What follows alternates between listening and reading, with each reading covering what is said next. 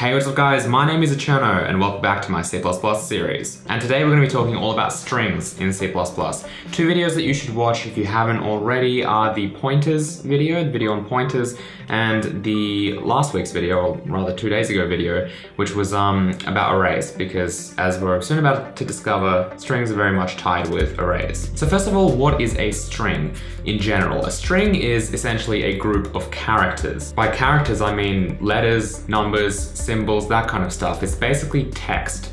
So it's very, very common for us as humans, of course, to want to represent text in some way, shape or form on our computers. So we have this problem of when we're programming, we want to be able to represent text.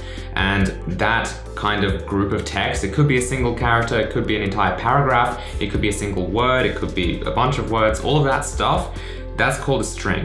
It's a string of text. So we need some way to be able to represent that in our program, and that's what a string in C++ is. It's a way for us to actually be able to represent and manipulate that text. So to understand how strings work, which is really what we're going to talk about. I mean, in this C++ series, you know that I like to kind of go in depth and to share with you guys how things actually work, because like for me personally, when I'm learning something new, I really like to understand how it actually works. That helps me understand the ways that I can use it, because if you just tell me what I should do as far as strings go, for example, that's cool. Like I know what a string is. However, in the future, when I run into something and I'm not sure if it will work or not, if I know how the underlying technology works, I can kind of make an educated guess and determine whether or not what I'm trying to do is even possible in the first place. So to understand how strings work in C++, you first need to understand how characters work and what characters actually are. So characters being things like letters, symbols, numbers,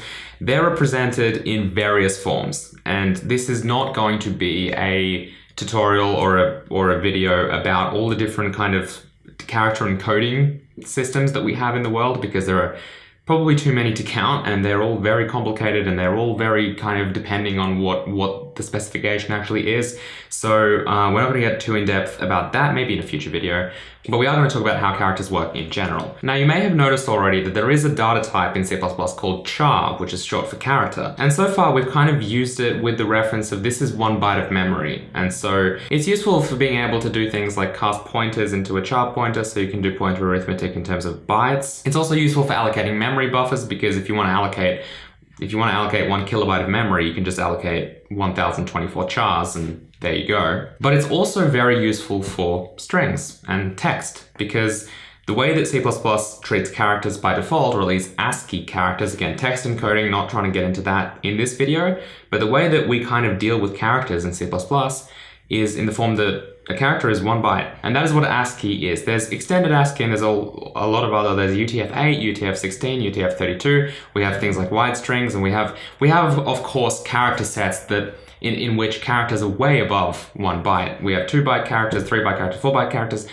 With other languages such as Japanese or Chinese, or languages that basically have different characters than the ones we see in English, we need to be able to use them because there simply are not enough codes. If we only have 1 byte to represent a character, that's 8 bits, which means we have 2 to the power of 8 possibilities of what that number would be, which is 256 possibilities.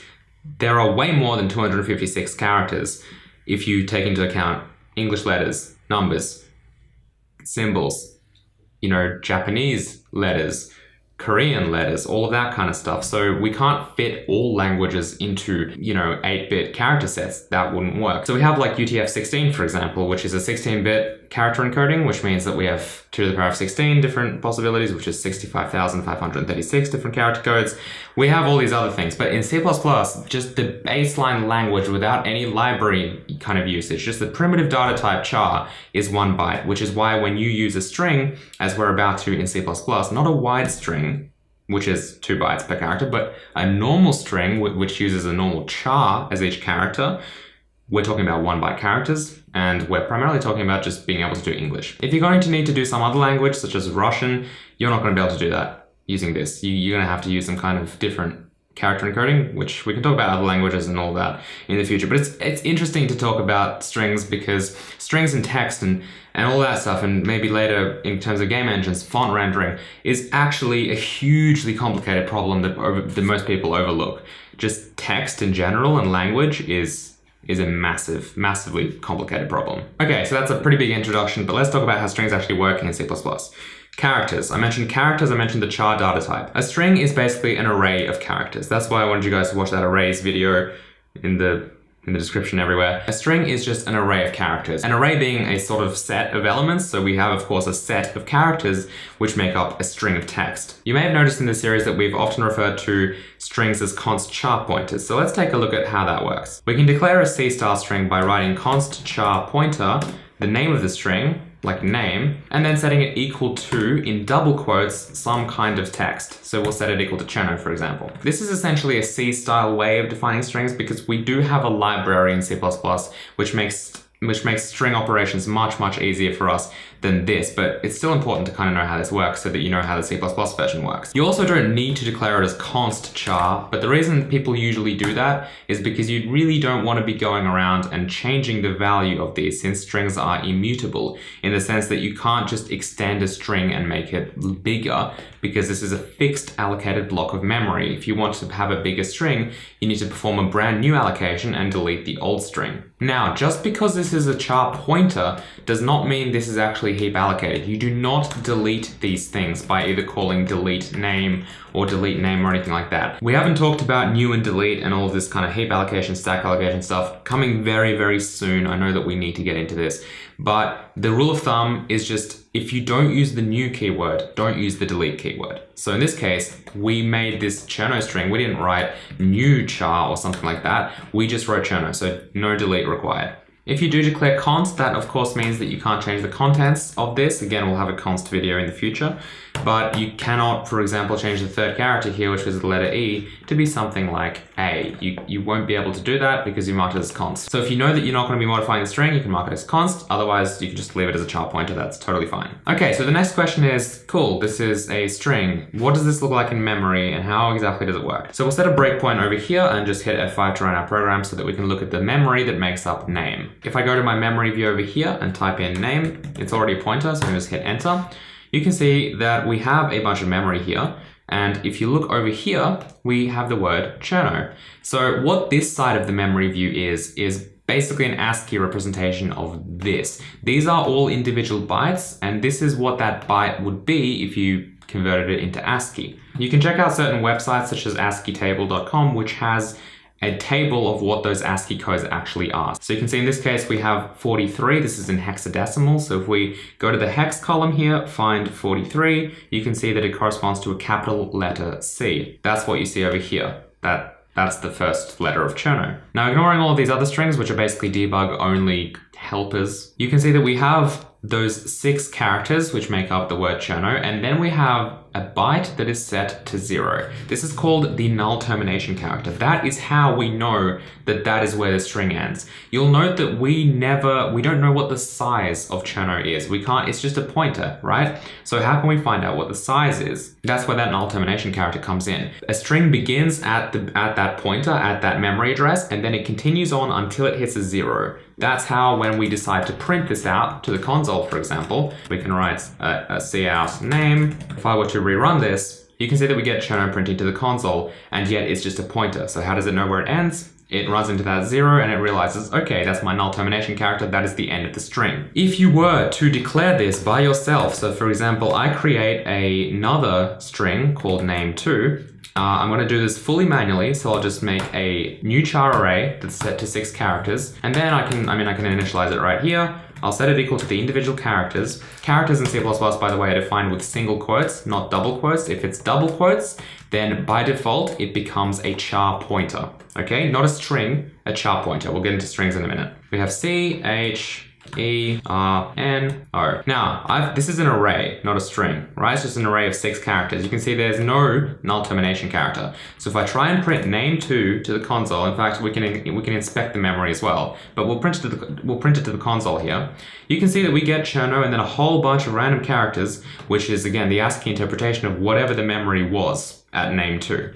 If we go back to this memory view and type in name2, you can see that we have our Cherno written and then a bunch of weird characters, which is, you can see the memory set to CC, which are actually array guards to let us know that that memory is outside of our allocation. Whenever we allocate arrays and memory in debug mode, the debug version of the C standard library and C++ standard library will actually insert things like stack guards so that we know when we're right outside of the bounds of our allocation. Again, something for another video. So because we don't have that 0 here, stdcout does not actually know when to end printing, which is why we get this random thing here. However, if we were to expand this and write 0, either expressed as a \0, which is the actual ASCII character. If we go back to our ASCII table, you can see that null is what it actually is. That's how you declare a null. You write a \0. The error here is just because we've got 7 characters now, right? Or you can literally write the numeric constant 0 as well, because that is the actual value of this. If we hit F5, you can see now it prints Cherno properly with nothing else. That's how char arrays work.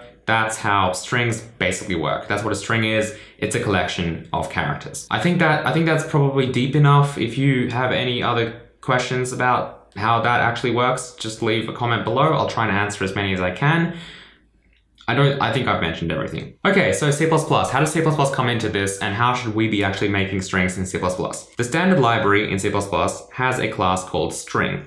It actually has a class called basic string, which is a template class, and std::string is basically a templated version of that basic string class, which is templated with char. It's a template specialization, that's the word I'm looking for, of the basic string class with char as the template parameter, which means char is the underlying data type for each character. So that is really what you should be using. There is something called wstring, which is for wide strings. Again, we're not going to talk about that. We're going to keep it real simple here. Std string is what you should be using for strings in C++. How does standard string actually work? Basically, it's just that. It's a char array. It's an array of chars and a bunch of functions built to manipulate it. Later on in this series, when we start talking about data structures, we're actually going to write our own data structures. So all of the kind of C++ data structures that you see in the standard template library, we're going to manually write our own version of that and see how that works and how we can optimize it and all of that stuff. So stick around for that if you're interested. But for now, it's just a char point. It's basically just an array of characters and functions built to manipulate that. So let's talk about how we can use standard string. Okay, so back here in our program, we'll change this current setup to use a standard string. So the first thing we need to do is include string. IOStream actually does have a definition to string. However, if we want to be able to print it to the console, as we'll see in a minute, you do actually need to include the string header file. We'll change this char pointer to be an std string, and that's actually it. We're done. String has a constructor that actually takes in a char pointer or a const char pointer. If you hover your mouse over this, you'll see that it is actually a const char array, not a char array. That's one thing that I forgot to mention when talking about const char pointers. That's why you typically assign it to a const char pointer, because instead of just a char pointer, because intrinsically it is, when you define strings, like literally double quotes and then a word or multiple words in C++, it's actually a const char array, not just a char array. But again, an implicit cast to a char pointer, if you need to manipulate the contents of the string, totally fine. So printing this again, we can just call name2. You can see this is a lot cleaner than having a const char pointer. If we hit F5, you can see it works the same way. Now, if I hadn't included this string header file and just dealt with IOStream, you can see we get an error on this output stream operator telling us that we cannot send a string into the cout output stream, because the overload for this operator that allows us to push string in there is inside this header file. Okay, that's why I included string, even though IOStream actually does have a definition for it. And of course, because this is a proper class with a bunch of functions, we actually have all of these methods, such as name.size. We can find out what the size is.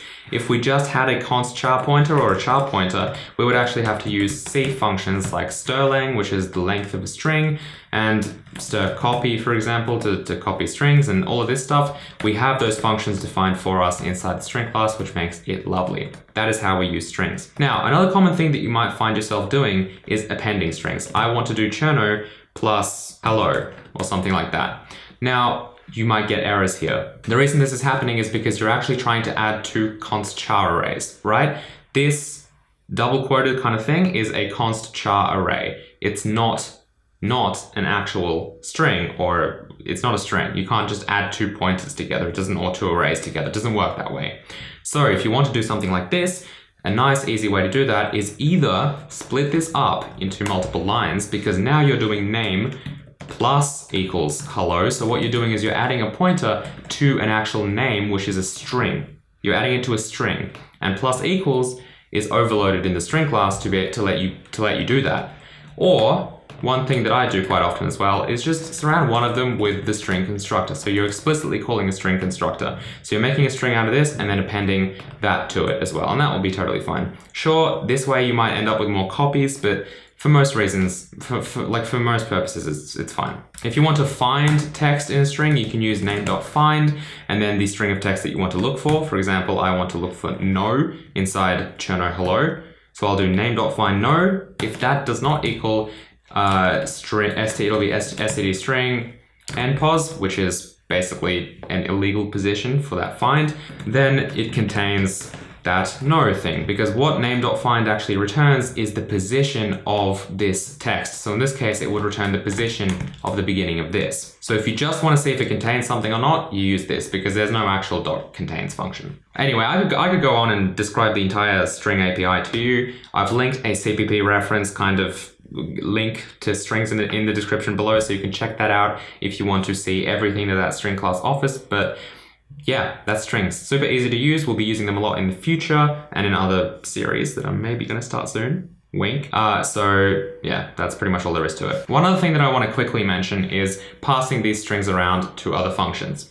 If I wrote a function called print string and I wanted to be able to pass a string around, I would not simply write std string and then have my, cout string. The reason I wouldn't do this is because this is actually a copy. We haven't talked about this too much, but when you pass in a class like this to a function, what you're actually doing is you're creating a copy of that class, of that object, and giving it to this function. So if I then was to do something like string plus equals h or something, it wouldn't affect the original string that was passed in, say, over here. However, this is clearly a read-only function. We're not going to be modifying anything. We just want to print it. So why would we copy an entire string? Copying a string means we have to dynamically on the heap allocate a brand new char array to store that exact same text that we've already got. That's not fast. String copying is actually really quite slow comparatively, and it's a major choke point in some cases because string operations are so common. So whenever you pass a string like this, and it's going to be read-only, make sure you pass it by const reference, okay? So we'll add const over here at the front and reference. What that tells us is that this is a reference, meaning that it won't get copied, and const means we're promising not to modify it here. Again, I say promising because technically we could override that if we wanted to, but of course we're promising not to. So we're gonna be nice. I'll have a video in the future about const references, a more kind of deeper video, because there's a lot to them and there's a few tricks that we can talk about. But that is basically what strings are. If you guys enjoyed this video, make sure you hit that like button. If you really enjoyed this series and you want to see more videos like this, you can support me on patreon.com/thecherno. There's a really nice community we got going on Slack. I'm actually thinking of maybe switching to Discord because I think Patreon offers Discord rewards. And kind of it's all built in, so it might be a bit better. But basically, if you pledge a certain amount, you get access to drafts of videos as well as a discussion thread in which we can actually talk about what goes into these videos and plan them together. So that's pretty cool. And of course, it helps me make more videos, which is always good. If you guys have any questions about this episode or about strings or anything, you can just leave a comment below. I'll try to reply to as many as I can. In this video, I kind of took it a bit more easy with the I didn't script anything as much. This was more of a casual kind of conversation. Let me know what you think of these kinds of videos. They kind of may get a bit rambly. I'm just looking at the time here and a lot has passed. But I kind of like these more laid back videos. They're a bit easier for me to make as well, and I don't think I'm as stressed. Because I'm back in Melbourne now and I'm going to work every day, and just coming home and just having a nice conversation with the camera probably means that I can probably release more than one video a week, which is good, I think. So let me know what you think about that in the comments below, and I'll see you guys later. Goodbye.